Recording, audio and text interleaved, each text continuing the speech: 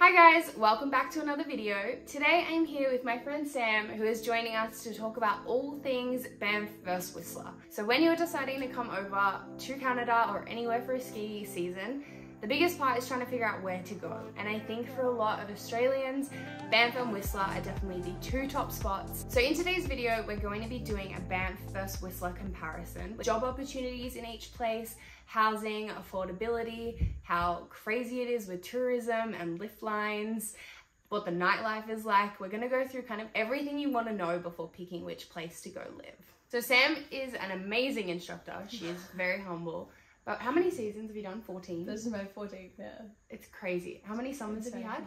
2 in the last 8 years. So Sam, I was saying to someone at work, I reckon you're going to go pro one day and be famous, and you'll just be so humble about it.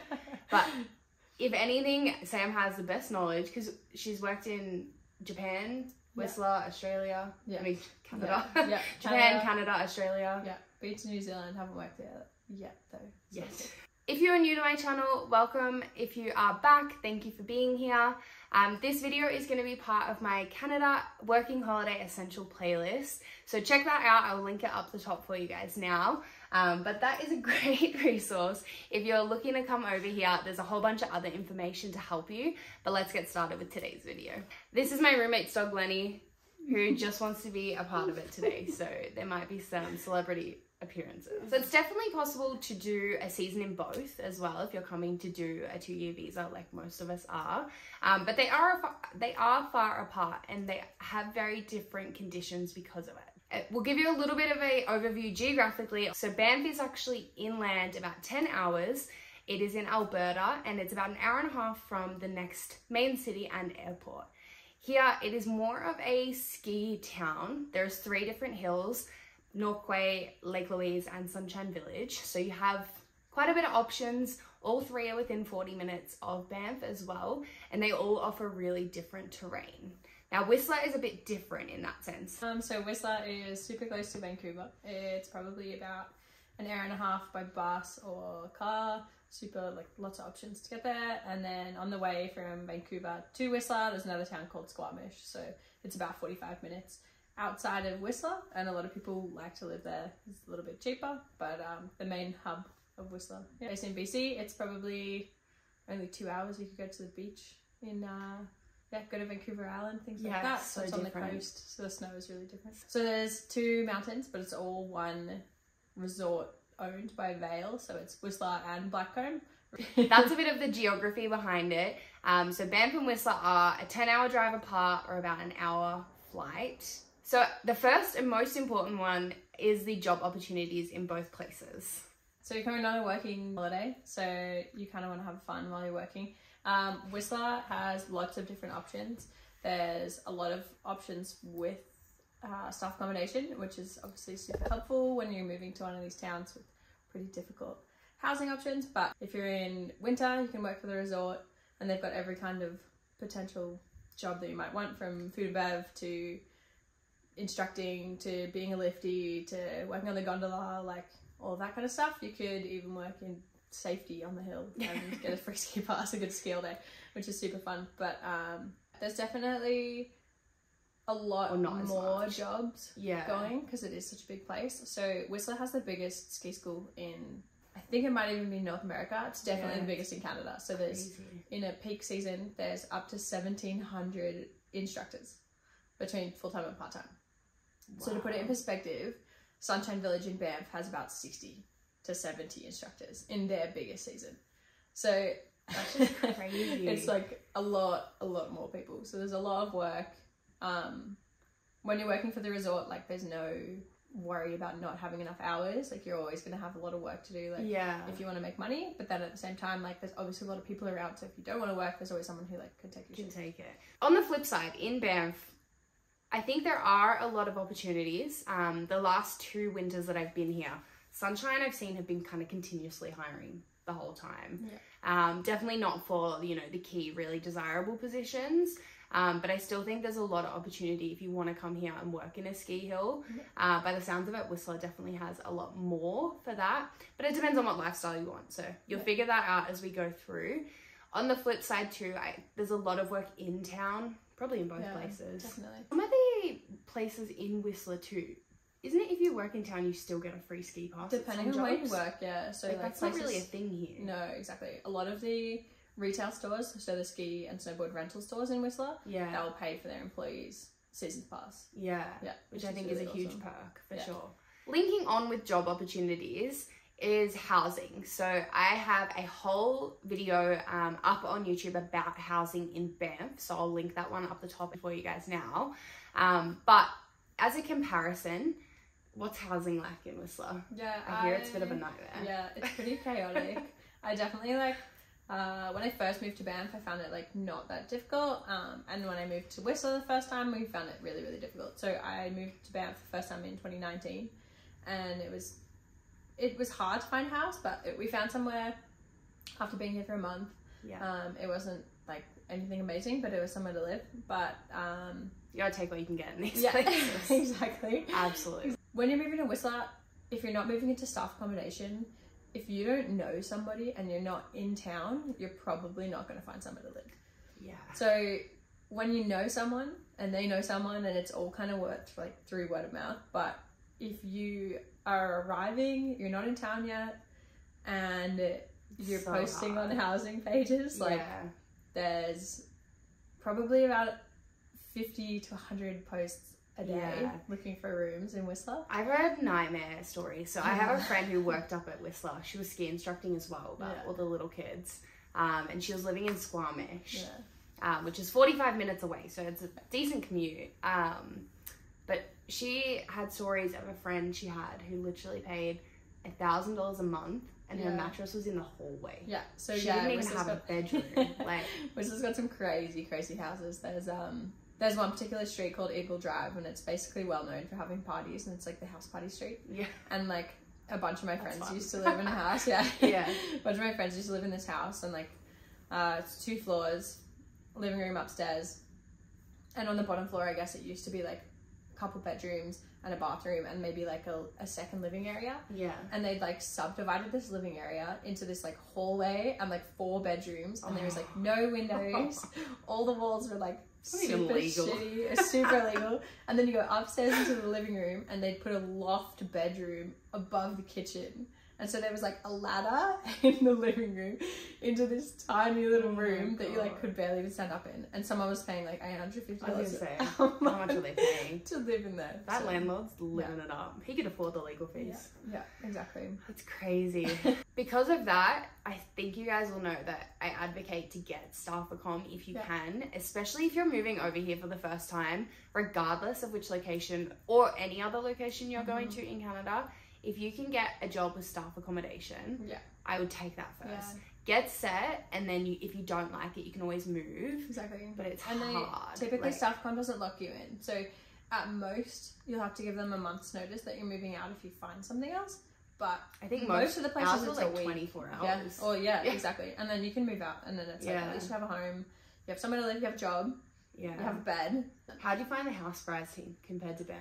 So I was living there with my boyfriend at the time, and we were both paying $850 each. So it's a lot. We lived in a 3-bedroom, 3-bathroom house. Yeah. With like a small living room. For a comparison point to what Sam said she was paying with her boyfriend, so Tristan and I are in a 2-bed apartment, and we pay $550 each a month. That's awesome. So that's really good. That is really good for Banff. Yeah, I currently pay $750 for my own room in Banff, which is really good as well. But I kind of think the average is between $800 and $1,200 kind of for a room out here. Just a couple of actual figures, because I find that that's just the easiest to understand. There's definitely options, but both are really tough and for the most part really expensive unless you get lucky. But neither of us got lucky based on our first arrival here. Like you work for it, and it's who you know. Yeah, you're gonna be prepared to be like paying $1,000 a month. Easy, anywhere that you are. And like staff accom with the resort is like, I want to say it's like $640 a month. Okay, I think when we were in Sunshine Village staff accom, we were paying between $450 and $500 a month. Even. Which is really cheap. Each. And it's really, really good location. Like linked to the housing is also cost of living. So would you say you found a big difference? I would say this season in Banff, I think it's honestly catching up. The biggest thing for me is that prices are kind of comparable, but tax is higher in BC. True. So you kind of think you're paying the same, and then you get to the checkout and you're not. BC has a bigger tax on alcohol, so you got to pay for your beers, and they're like way more expensive. Do you know how much a ski pass is? Yeah, so that's probably also one of the biggest things ever. It's so expensive. So to ride both mountains, if you want to buy, so Vale Resorts owns Whistler. Whistler sells like a Whistler Blackcomb pass. Yes. But when you're buying your season's pass for Whistler, you gotta be really careful that you buy the one that you want, because you might accidentally buy the Whistler Blackcomb one thinking that you're buying an Epic pass, but Epic is the Vale Resorts one. Yeah. So if you plan to go on a road trip and you want to go to a bunch of places in the States and you want to go elsewhere, then you want to buy an Epic pass. Yeah. If you accidentally buy the Whistler Blackcomb pass, then it's only for Whistler Blackcomb. Yes. And you get discounts on things, so you get discounts at like Vale owned, like, or Whistler owned businesses like cafes and whatever. Yeah. But you can't ride at any of the other Vale resorts. Yeah. That's really good to know. If you've watched some of our other videos, you probably know Tristan and I bought a Mountain Collective pass this year, which is kind of like the cheaper version of Epic. I would say, like, totally. It was one where we could go to like 25 different resorts, but we had very limited usage in those places. So do you know what a full season pass is? Yeah, it's just under $1,000. It's about 990 something, I think. For a season pass. For a full Epic pass.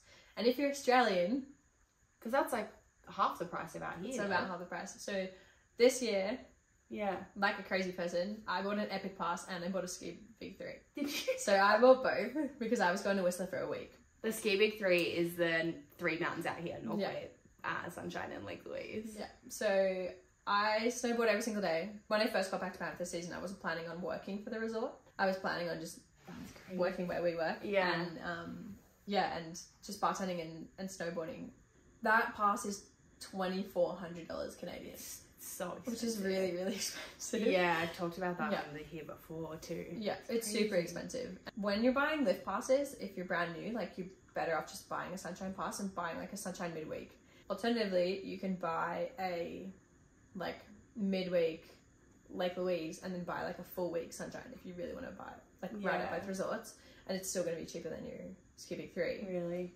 See, Tristan and I looked at buying the Ski Big 3 and we did all the math to figure out how many days we'd need to go for it to be worth it. And it was like more than we were going to make it there. Totally. So that is how high priced it is. Totally. Yeah. It's just crazy. And do always it like that. Get the protection option if you're buying from Ski Big 3. Because Ski Big 3 isn't affiliated with any of the mountains, they're a separate company. Yeah. So I got a job at Lake Louise later on in the season. I went to Ski Big 3 and I said, can I have a refund on my pass or a partial refund on my pass, because I work for Lake Louise now, and they said no. So I got a season's pass through my job, and I got absolutely no money back from Ski Big 3. Other than the passes though, you find that everything else is kind of similar. It's pretty similar. Like cost of food, 100%. And restaurants. Yeah, everything like, I mean, Canada in general, stuff like dairy and meat is like so expensive. Yeah.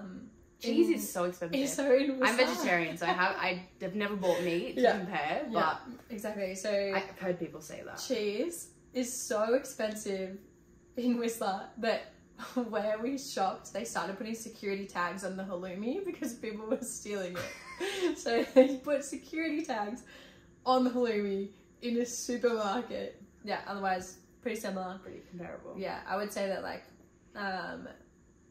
if you have a car, it's going to be a little bit more expensive in BC because petrol tends to be more expensive in BC. Yeah, because you'll probably be coming on a working holiday and not have a car straight away too. Thought we would have a little chat about the walkability and how kind of big or small each place is. Because in my opinion, Banff itself is pretty easy to get around without a car. I do find having a car here super, super helpful because there's so many things out of Banff to go do.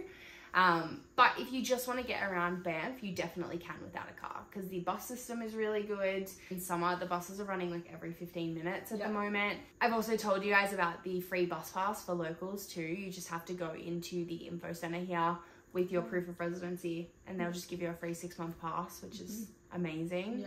Especially in winter, if you live a little bit further out of town. And when I say further out, the furthest walk you're really going to be here is 20 minutes. Yeah. It's so easy. cabs generally come really quick if you call them. There's no taxi, there's no Uber or Lyft or anything like that here. Is there in Whistler? Yeah. So Whistler has its own kind of company. It's called Whistle. Yeah. But they also have like 3 different cab companies. But it is absolutely insane trying to get a cab anywhere in Whistler. You will minimum, like on a night out, wait at least half an hour in the taxi rank if you leave a bar with everyone. That's crazy. See, we don't even have a taxi rank here. No. Like, you just call and tell them where you are and they come straight away. Yeah. For the most part. I know there's been a few occasions where they're backed up, but... Yeah. And then because of, like, how spread out everything is, yeah. you can't really walk unless you live somewhere super close, like Southcombe in the village or...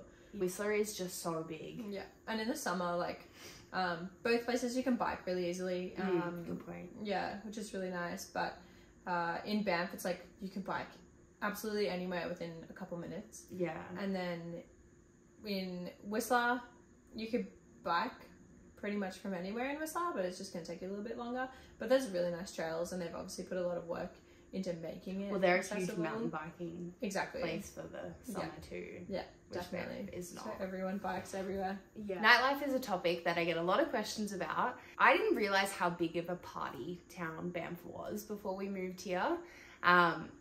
And in my opinion, Whistler is worse. Yeah, bike. Absolutely. But I've always said that's something to be prepared for. I think it is absolutely great if you're coming here on a working holiday, you just want to have fun, muck around. But it is something to be prepared for if you're not huge into the party scene. I would say Banff has a pretty decent nightlife. Like, generally there's something happening almost every day of the week. Yeah, there's always something. Yeah, there's always something going on. There's always discounts. There's always a bar that has specials. Like, stuff is like pretty cheap most of the time. Yeah, like if I'm paying any more than like $5 a drink on a night out, totally, I'm like, no, yeah, absolutely not. Like, most places will do like drinks for like $4, shots for $4. 100%. And there's a lot of competition between the bars, I'd say, in Banff. Yeah. Like, everyone kind of wants to be the place that's the busiest. Everything's just getting cheaper. Yeah, everyone's always having specials and stuff like that. If you go to Whistler, absolutely no chance. There's no way. How much would you pay for a drink? Like, probably minimum $7 for like the same as what you pay $4.50 here for. Yeah, like $7 to $8 for like. Because even at Mel's here, you can get like doubles for $6. Yeah, exactly. Like, high rollers are doing $3.75. Yeah, highballs, which is so cheap. Yeah, that's actually a big thing on the affordability price too. Totally. But there's a lot more places too in Whistler, isn't there? Yeah. So when you go out in Whistler, there's like, it's called the Underground. So basically, it's kind of like going out in the city, and there's like actual clubs. Yeah. So Banff has one club. Yeah. And it's literally like a gift store by day. Small, like super small. Which is kind of nice though, because then you actually feel like you're in like a busy bar. Because we probably don't have enough people in Banff. It attracts quite a diverse crowd though too, because it's the only club. Yeah. When you go, if it's anywhere near Friday or Saturday or anything, like everyone is from out of town. It's super like just mostly tourists and stuff. Yeah. But in saying that, it's absolutely exact same, but way worse in Whistler. Yeah. So on a weekend, the lines are just insane. They're absolutely nuts. I hate that. Everywhere charges. I don't live in a city. I don't want to wait in the line. I don't want to pay to get in. Yeah, you're paying like $5 to $10 minimum to get in. It's not too bad, but still. Yeah, and that's like every weekend. So it's like, if you don't know the bouncer, then you're paying. Yeah. And you're waiting. And you're waiting like an hour and a half or something like that sometimes. You can get absolutely And in nuts. winter. Yeah.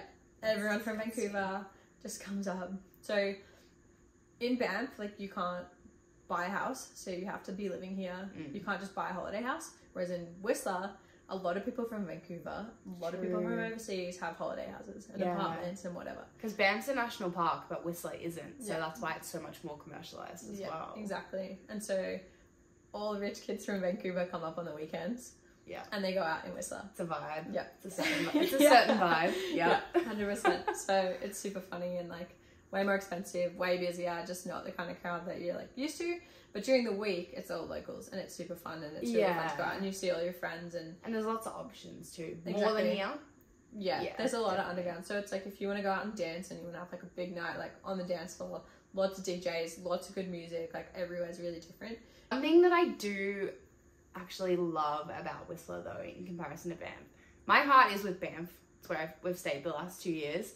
But I've been to Whistler 3 times, and I went there for a ski holiday, and my favorite thing though is that they have such a big like après ski scene. 100%. Like, so if you've never heard of it, it's just like when everyone's done skiing for the day, you go, you have drinks, you party. Yeah. And in Whistler, I think we went, what's the main place called? It's like right at the bottom of the list. Yeah. Really expensive. Longhorns. So there's this bar. Yeah, so when you're like, you come down off the mountain, you literally ski into the Whistler village where the gondola base is. Yeah. And right in the center, there's this like restaurant bar. Yeah. With this massive patio. All like huge outdoors. When I went, not a single person was inside. Exactly. And everyone was like jam packed. But they had like a DJ. Yeah. It's just all like table service. Yeah. But it's so fun. Everyone's up dancing. Put it in perspective of like how big of a deal this place is. Like Dom Dollar played there. Yeah. Dom Dollar played on the patio at Longhorns when I lived there. And I was like, this is insane. Such a fun night. So expensive though. So expensive. So expensive. Yeah, exactly. Oh. Yeah, and you're like basically paying for the experience. Yeah. Yeah. And you have to do it if you're going. I think living there though, you wouldn't really go there that much. Yeah, you would go there like sometimes, like maybe it was someone's birthday or like maybe your friends work there or something like that. But like most of the time, it's pretty hard to get in. You're waiting for a table. Like if it's a weekend, absolutely not even going to go close to it because it's going to be like a 2-hour wait. So there's no point. See, I hate that. See, that's not something we have to deal with in Banff. Like you don't wait for things. Literally. Back onto the Acrays vibe. Yeah. Banff just doesn't have it, and I think the reason being is because no hill comes right to town. Like we aren't a ski resort, we're a ski town here, and like by the time you get down the gondola or do the ski out at Sunshine, you still have a 20-minute bus ride home. I feel like the hype kind of dies off by then. Yeah, I mean if you're at Lake Louise, it's 45 to 50-minute bus ride home. Yeah, I always fall asleep like on the bus. Yeah, so exactly. I really expected Banff to have more things like that. Even like patio parties or like. I saw all these videos before I moved here of like, I think they do them in Japan, like festivals where they have like, it's all outdoors, everyone's just in their ski gear, it looks so fun, but they just don't, it's just not a thing here. Totally. Like, no. And I wish it was a bit more, but, honestly, but Whistler is a great vibe for that. Yeah, it's embarrassing how many times I have been in a bar at on like inappropriate time of night, still in all my ski gear, like full on boots on. It's so like, fun though. Like, I love that it's so much fun, but you're like, what am I going to do with my snowboard? Like, if you are coming for the skiing and snowboarding, do you have a preference over Banff versus Whistler? Do you have one if you had to pick over? I'm very between Whistler and Lake Louise. They're my 2 favorites. Okay, but it's really hard to choose. Comparable. Very Sunshine's like my like 3rd. It's good. It's fun. It's got everything you need. Yeah. I think Lake Louise. Lake Louise is probably my favorite. See, I prefer Lake Louise as well. We both snowboard. And it's just, I hate getting stuck on flats, and Sunshine is a very like flat spot hill. Yeah. Both have awesome terrain, but it's very, very different. Lake Louise is like super steep and long, and you ride like the whole mountain top to bottom kind of every time, which is awesome. On a good snow day, it's unbelievable. You can just ride everywhere. Yeah. The terrain is insane, and it's super fun. It can get super cold, which is pretty harsh, but at the same time, like if you're prepared for it, you can be out there all day. Yeah. Being out here is very dry cold as well, whereas Whistler's very wet cold. Totally. So I don't think it doesn't get as cold in Whistler necessarily. Yeah. But the cold bites you more because it is so wet, and you know your gear gets wet, and once you're wet, it's just not fun. Yeah. Yeah. When it comes to riding in Whistler, I find like Whistler is unbelievable. It's one of the most amazing. I feel like Whistler is not as easily laid out as Lake Louise. Exactly. So like it takes a lot to get to some of those lifts. So when I am riding at Whistler or Blackroom, that whole resort, like I always feel like I'm kind of just getting somewhere. Yeah. Whereas I don't really feel like I'm going up a lift and then like enjoying my run down. I kind of just feel like I'm always kind of going like A to B, and I'm like going from this top of this lift to try and get to that lift. At Lake you can just like go up any lift. Exactly. And you'll just find one on the way back down to go up. Like you're 100%. Not going to get lost. Yeah. With Whistler being so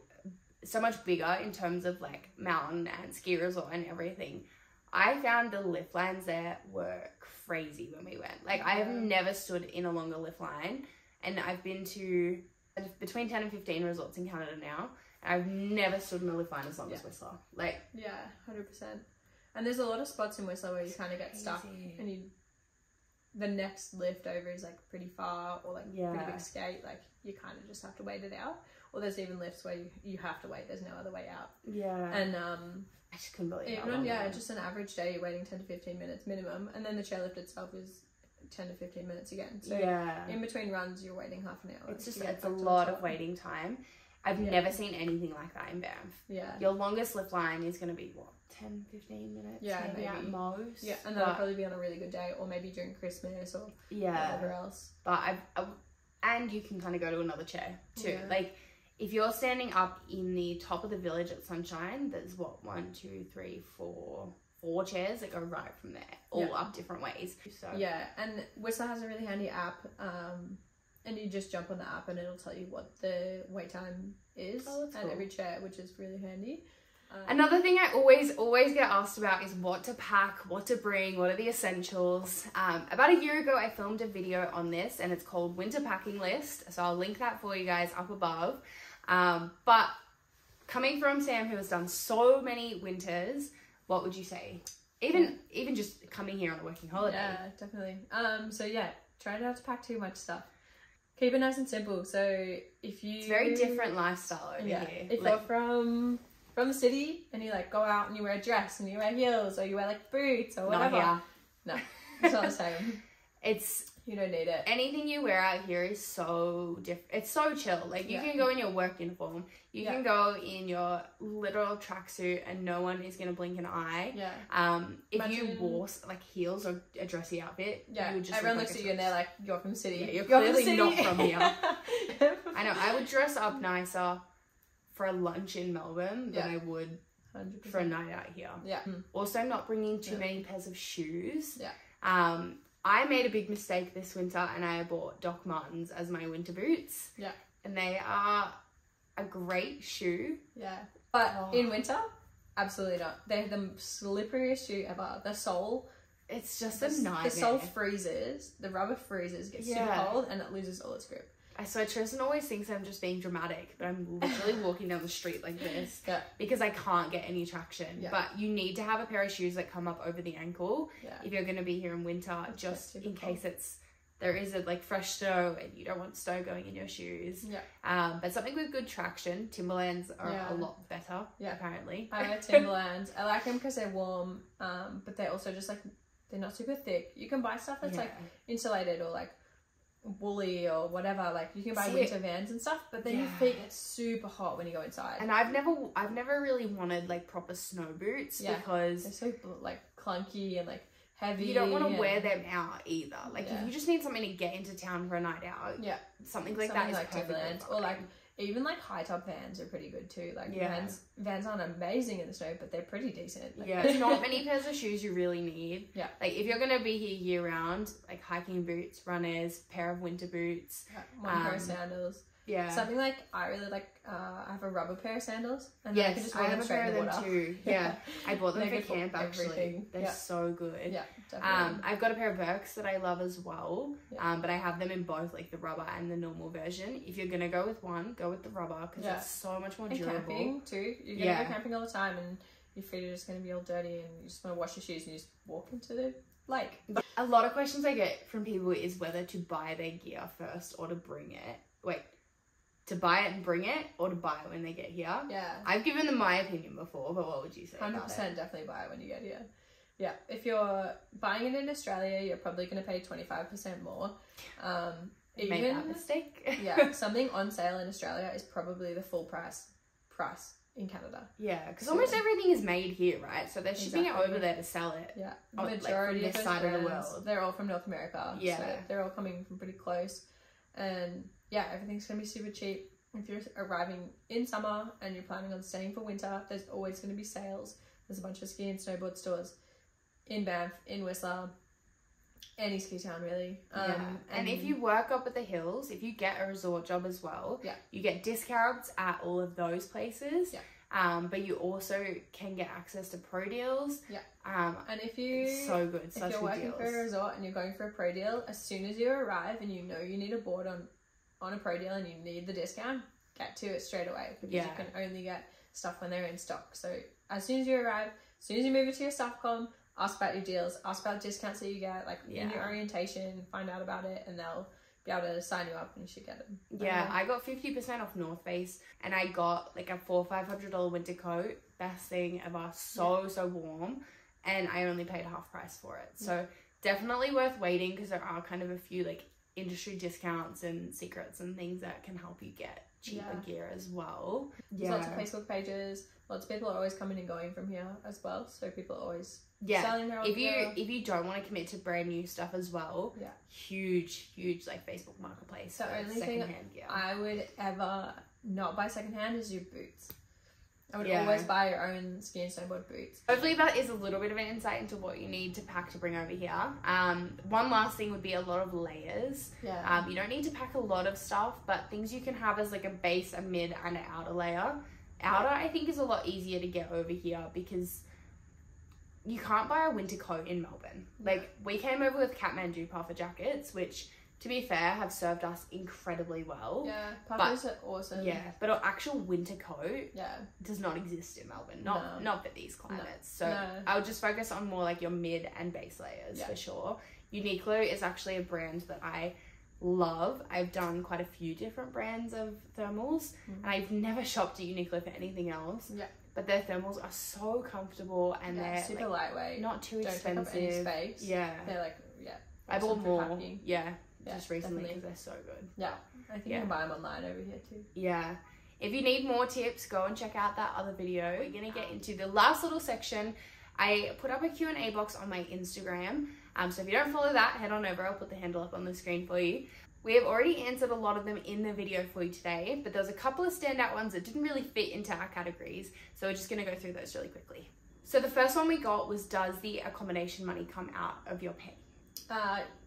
Typically if you live in staff accommodation, your rent will come out of your pay. I loved that. It was just so easy. Typically you would pay for 2 weeks of rent at a time out of your pay, and they'll just deduct it. Someone else sent in a really good question. I did also address this in my recent video about working a ski season in Canada. So if you're really interested in just that side of things, you can go check that video out as well. But they ask when in a year you should be applying to come and work these jobs. You've probably got more insight into it than I do. I think, like, for example, Sunshine Village is already hiring right now.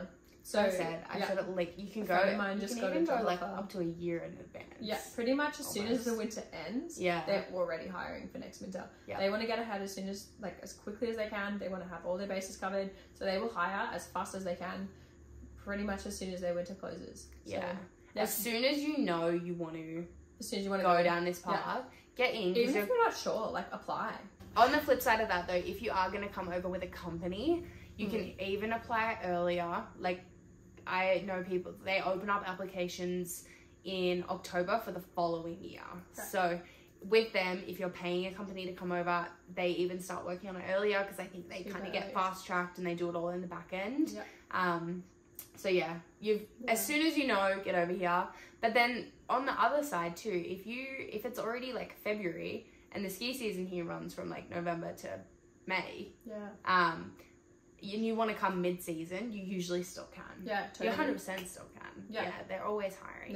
And even if you like can't necessarily find it on their website or anything, like it might say like seasonal applications closed, like just email them. Email their HR department. There's always people that have to leave or choose to leave or don't choose to leave. But their visas end or whatever else it is.